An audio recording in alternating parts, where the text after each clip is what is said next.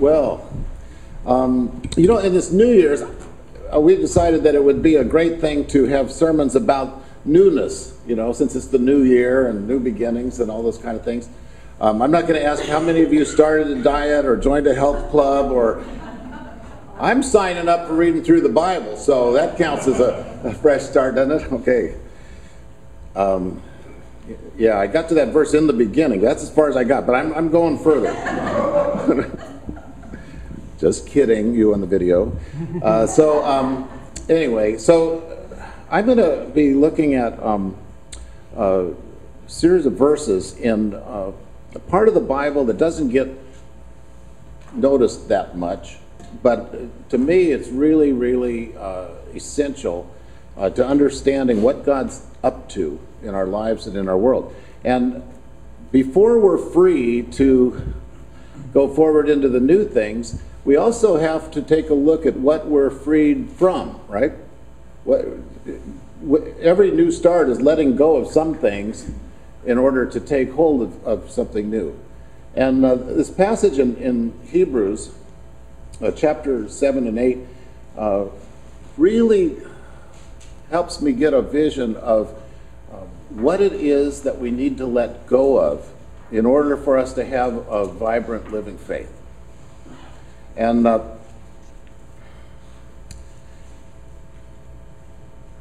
starting in chapter 8, verse 1, I'm going to kind of skip around in here, but it says the point of what we're saying is this.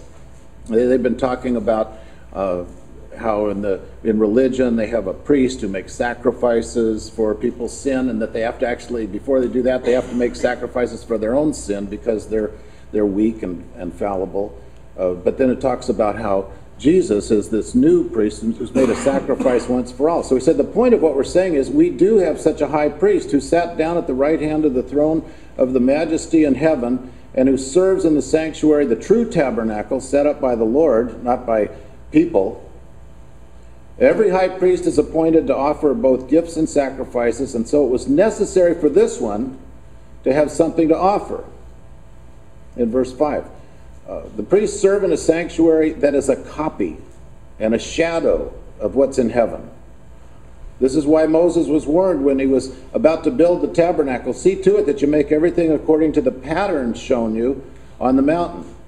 But the ministry Jesus has received is as superior to theirs as the covenant of which he is the mediator is superior to the old one. And it is founded on better promises. For if there had been nothing wrong with that first covenant, no place would have been sought for another, but God found fault with the people. And said, then he quotes from Jeremiah the prophet, "The time is coming, declares the Lord, when I'll make a new covenant with the house of Israel and with the house of Judah. It will not be like the covenant I made with their forefathers when I took them by the hand to lead them out of Egypt, because they did not remain faithful to my covenant, and I turned away from them. This is the covenant I'll make with the house of Israel after that time, says the Lord. I'll put my laws in their minds, and I'll write them on their hearts. I will be their God, and they will be my people. No longer will a person teach his neighbor or a person his brother, saying, 'Know the Lord,' because they'll all know me, from the least of them to the greatest. For I'll forgive their wickedness and will remember their sins no more." And he says this, by calling this covenant new, he has made the first one obsolete. And what is obsolete and aging will soon disappear. So pray with me, please. Lord, show us what we can let go of. Show us what's no longer useful in your purposes. Show us what's obsolete in our spiritual lives. And then help us to grasp the new thing that you want to do in us, and the new covenant, and the new relationship that you call us to.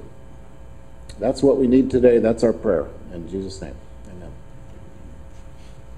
Well,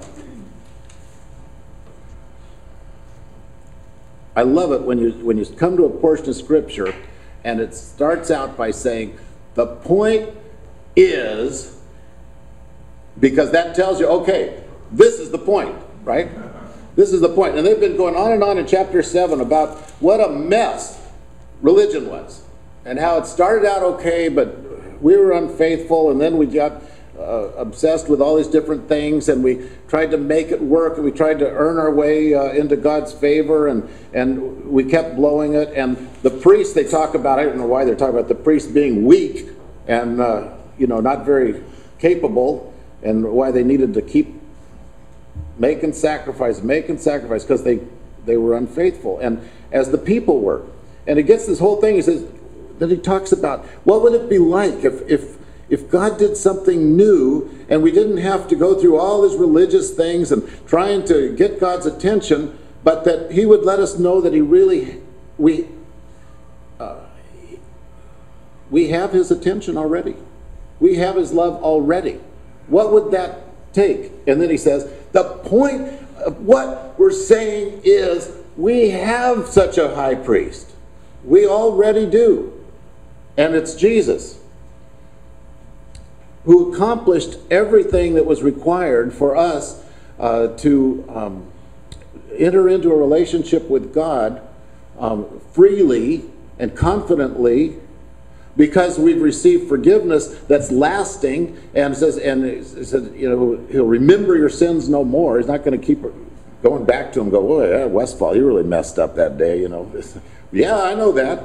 But he says, we have this priest. We've already got this. God has set up something new, and the problem is we're missing it because we keep looking back at the old ways. Basically, he's saying Jesus is all we need. It's all we need. You don't have to cling to an obsolete religion. You don't have to hold on to that which is no longer valuable. Now, in Jeremiah, this passage that's quoted here, it's really fabulous because it tells us what went wrong with the old covenant. And what went wrong was God led them by hand. It says, cared for them, led them out of bondage, and it said, but they were not faithful to the covenant. It wasn't that God gave up on the people. It was that the people just kind of blew off the covenant. Said that's not what we're going to pursue. And there's a real interesting image in here where it talks about Moses, even when he's building the tabernacle, follow this pattern, because he said it's just a shadow, just an image of what the real thing is, but that'll help you in building this tabernacle. And I thought, that's kind of mysterious, isn't it? The old way was a shadow, was an image of what the real thing is, what the new covenant is. I couldn't get my mind around that until I remembered that one of the things that Eileen likes to do over the years is every time we move in a new house, she likes to have it basically torn down and rebuilt, which is its own issue, But she goes, it's a new covenant, and I'm incapable of doing anything around the house. I have absolutely no project abilities, and so my dad filled that role because he was a contractor and a builder, but he was really a specialist in tearing the stuff down. He wasn't that much into the building it back up again. But one day we were in our home in Walnut Creek, and Eileen, we said, this house doesn't fit us, it's not right, da-da-da-da-da. And my dad and mom were visiting, and we were eating pizza, and my dad said, well, we could maybe make something. So he started drawing on the pizza box. Well, we could cut a hole in the floor here, and we could put in some stairs, and then kind of build some walls and make a bedroom for Damien down in the basement, and then we could take out these walls in the bathroom upstairs and make that bigger, and we could do it. And he's just kind of drawing this on the thing. And then he picked up a skill saw and started cutting the floor. Right? Just like, a big hole in the floor. And we're looking at this thing. Now what? Well, we better go to the lumber store and get some wood and build stairs. We were committed at this point. Now, we got through it, and he did put stairs in there and a bedroom for Damien and all this. He did all that stuff. And then the building inspector came to check the wiring and stuff. and in the middle of the inspection said, all right, could you show me the blueprints? I brought him the pizza box. That's all we had. And he looked, he went, you got to be kidding me. No, this was it. This was it. Now, the pizza box was not the home, right? The pizza box was not even much of a drawing of the home. It was not even a blueprint, really, we found out from the inspector. Not at all what they wanted. And but it did have a shadow and an image of what was going to be there, right? And Damien lived many years down in the bedroom and down below. And when we went up and down the stairs and through the hole that was cut right there in the living room, okay, all of that happened. And the pizza box, it had some similarity to it, basically, but it wasn't the real thing. And I think what the writer of Hebrews is telling us here is that the old religious ways, it's got kind of a little bit of what God intends in it. It's not all bad, but it's just a shadowy image of what the real thing is. Don't think that when you're following your religion really carefully, that that's really the relationship that I have for you. The real one is so much more real, right? And the other's just a shadow and an image of it. And because the reality is, and I know, the gift that I have is that I have no religious instincts. God saved me from that. And but the religion was always imperfect, and it talks about this, that it was powerless to do what it called people to accomplish. So you could see with religion, with the old ways, that it kind of gave you a direction to go in, but it never gave you the power to get there. So basically it was a reminder that you don't measure up. It's a constant reminder that you're not as good as you think you are. You're not there yet. You're always falling short. It's this constant reminder that we're falling short. And now with Jesus, with this high priest in heaven and the new covenant, we have his power, we have his life within us to enable us to accomplish what God is calling us to. That is a whole different deal. God never asked us to do something that he doesn't give us the ability to accomplish. So now in our relationship with God through Christ, we can actually experience the fullness of the life that God has for us because he gives us the power to do what he calls us to do and to be. And that is a huge difference. And I love that this scripture says, by calling this covenant new, it means that the first one is obsolete. And what's obsolete and aging will soon disappear. Now, obsolete. Did anybody hear that we have this new library in our country now with no books? Have you been following that on the news? Is that cool or what? A library with no books. Well, that's going to save money. And I'm thinking, boy, am I really out of it? Because I just, kind of love the books, I don't even read them. I just hold them, flip the pages every once in a while, see if I wrote it, do it back. And, but the thing is that it's telling me that I guess maybe the day of books may be moving towards being obsolete, right? Oh, no. See, now you're going, okay. Yeah. For those of you on the video, the people here are going, no, books we'll keep books, okay. Well, how about in the technology world? I was a big music buff as a kid. I loved music, and I used to hang out in, these were the coffee houses where they had the people would come in and sing, and I loved the Kingston Trio. So I thought this week maybe I should go and get out some of that good music. So I found the Kingston Trio number 16. What the heck?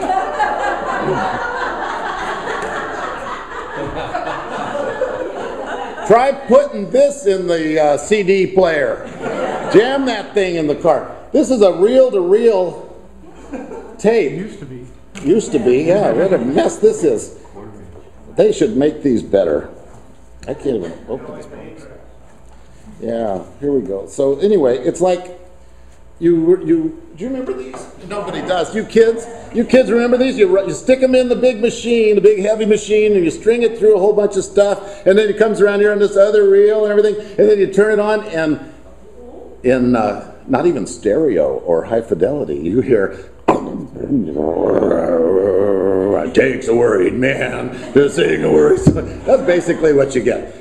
So, can we agree that this is obsolete?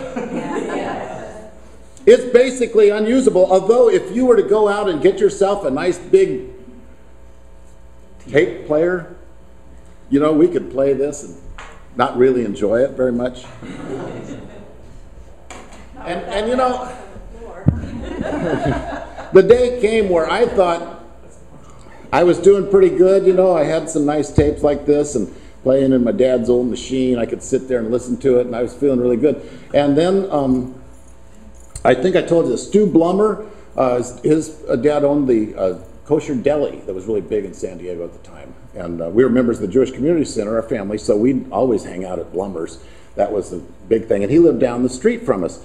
Stu Blummer got a shiny new Chevy Malibu. This must have been, I don't know, 68 or something like that, you know. It's a classic, right? I'm not lying to you. Okay, I got a little bitterness going, you know, and jealousy, and but Stu Blummer would just shine the thing. And the thing I loved about it, was fascinating, is he had the newest thing. He had inside it, built into the thing, not just a radio, he had the 8-track stereo. You know what I'm talking about, right? You know, you're going along, get halfway through a song, and it shifts to another channel. It's like, what the heck was that? You know, and so I remember one night in my room saying, Lord, why are you blessing Stu Blummer? I'm not a bad person, Lord. You know, in your wisdom, in your way, in your timing, do you think, Lord, you could get me a cool car with an 8-track? In Jesus' name, amen. You know, and you know what? 35 years later, he answered that prayer. You remember, I had this monster station wagon. It was kind of like Chevy Chase's, you know, family truckster thing, big old square thing with the fake wood panels on the side, like the Country Squire, you know, and big old thing. And no kidding, God answered my prayer, the 8-track. The problem was this was about 97.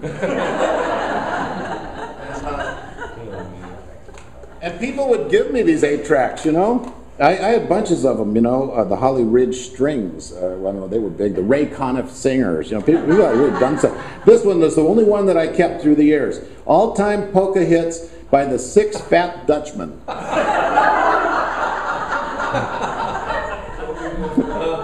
Kind of a Christian Reform thing, you know, Six Fat Dutchmen. Anyway, so I've kept this. I can't play it. I have nowhere to play it. How sad is that? So now I've got the Kingston Trio on tape. I got 8-track with the Fat Dutchman. I got all these treasures that I prayed about, and they're obsolete, just like our religion. Exactly the same. And we may go to it sentimentally and say, oh, I remember, you know, when I could put this in the Country Squire, you know, yeah. But it's really no good. It's really worthless, just like our religion. It's worthless now because God's doing a new thing. And when God does a new thing, the value shifts. And so what are we going to see? Let's write on this. Or may I do that? I don't know if I can. What are some of the values that shift? Okay, first of all, the new faith, the new connection with God through Jesus is, it's going to be internalized. Got that? Oh yeah, you can read that, right? It's going to be internalized. He says, I will write this on your minds. I will write them on your hearts. This is not something outside of us. The internalizing, and psychologists go into this a lot, for small children, as they come up, part of what happens in their life is that they internalize certain things, and that's how they grow into adulthood. Their understanding, their experience of things, their discovery that they're not the center of the world, that mom is different than them, all of those kinds of things. All of that is internalized, and it helps shape them into the person they are. So when God says, I'm going to bring my word, and I'm going to write it on your minds and on your hearts. I'm going to implant it in you so that it becomes part of who you are. That's different than there's a religious thing out there and we're going to study it and we're going to learn a little more. The second part of this is that it's by the way, I'm left-handed in a right-handed world. This makes no sense here. It's relational. Got that? Y'all can see that perfectly? He says, I will be their God, and they will be my people. We're going to belong together. We somehow in the religious thing, the relationship gets lost, and the customs take over, or the traditions, or the way of thinking, or the way of approaching, or the behaviors that we do. All of those things go to the forefront, and the relationship evaporates.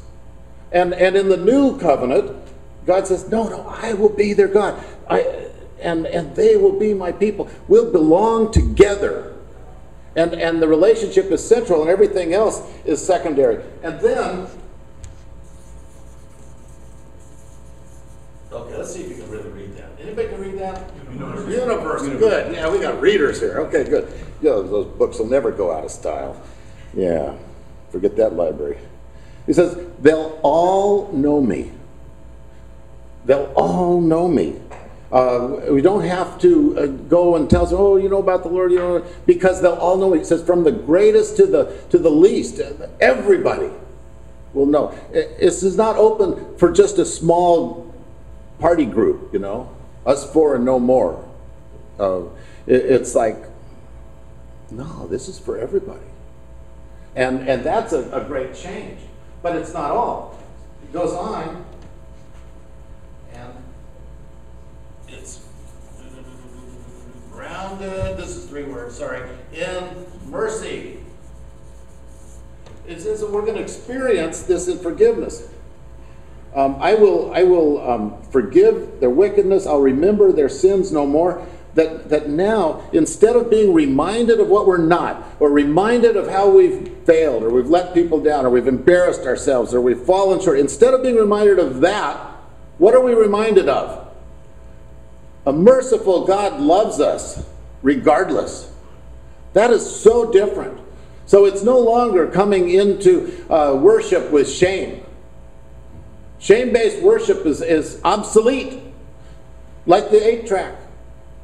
And every time you start to feel shame coming into worship, you need to think of the 8 fat Dutchmen. Plant that in your mind. Yeah, that's right. Or John's pathetic reel-to-reel of the Kingston Trio. Because it's all about mercy. It's all about forgiveness. It's all about come into God's presence with confidence because of the reality of the forgiveness and the fresh starts. And then the last one, assurance, which really is just a fancy word for guarantee. I guarantee it. Remember that, the Men's Warehouse? I love this. If you look at this passage in chapter 8, and do this as a homework assignment if you want, you can go through and you can see all of God's promises, all of his assurances going through this. I will make a new covenant. And I will put my laws in their minds, and I will write them on their hearts, and I will be their God, and they'll be my people. and I will forgive their wickedness, and I will remember their sins no more. On and on and on. I will. This is what God is saying to us. Forget the obsolete. Why pursue it? There's no point. There's no benefit. There's no life in it. And every time we turn away from the grace of God, and every time we turn away from His love and forgiveness and His acceptance and His power that enables us to accomplish what He calls us to do, when we turn away from that, we're dealing with the obsolete. Forget it. Let it go. This is a new year. It's a new chance for us to begin anew. I want to covenant with you that this will be the year in which we accept Jesus' guarantee. What will He do? I think we should claim these promises. I think we should say, Lord, you said you will. Okay, we're waiting. Just like I claimed, the 8-track and got it 35 years later. But I got it. So the thing is, we need to say, Lord, do in us what you've said you'd do. Do in us individually, do in us in our relationships, do in us in our community and in our ministries, do in us in our connections with the larger world, do in us in our relationship with you. Be who you say you are. And we claim that. And then everything's new. Everything's new. And when the shame starts choking you and rising up, reminding you of who you're not, let it go. Let it go. And let God bring in a new sense of freedom and forgiveness. Okay, that's it for today. Let me pray with you. Lord, we thank you for new beginnings. We thank you for fresh starts. We thank you for reminders that we don't have to trudge back through the old ways. We thank you that we don't have to relive our failures, and we don't have to be reminded of our falling short. Lord, remind us of your love. Remind us of your mercy. Remind us that you're our God and we're your people. And remind us that there's a new covenant in your blood poured out for the forgiveness of sins. And we'll claim that in Jesus' name. Amen.